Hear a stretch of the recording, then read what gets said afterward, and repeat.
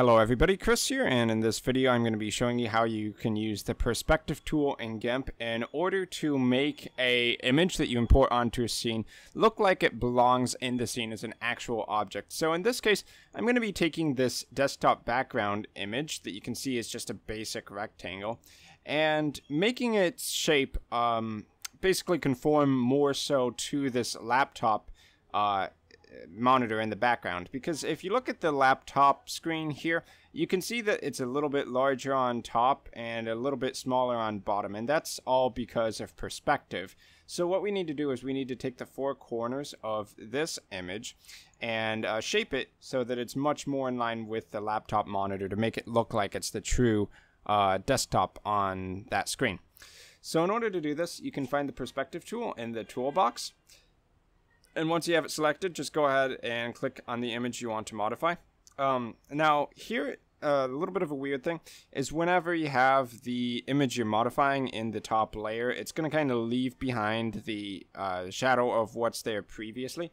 And how I can get around that is while I have the perspective tool on that layer, I'm just going to move that layer down so that when we adjust these four corners, it's not going to leave behind basically the previous image or the current image unmodified, and so that we can see in the background where the laptop monitor is. And that helps us out a lot because we want to get these four corners as accurate as possible.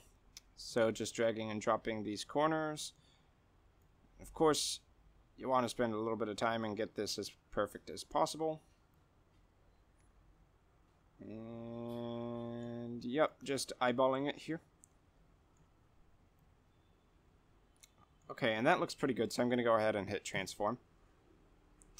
And now we can move that image back up to the top layer and see how it went.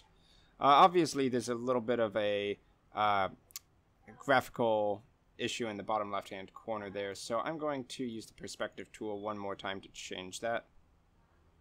And we'll transform again. Okay, still a little bit. So one more time, very much trial and error. You can also hit Control Z to undo if you think this might be stretching it in some weird ways. Okay, so now we can see it with the image on top of it. And let's show before and after.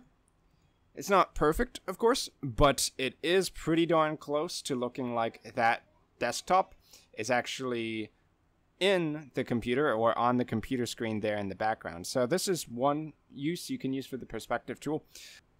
So I've been Chris. Thank you for watching. I hope you found this video useful. If you did, consider donating down below, and I'll see you in my future videos.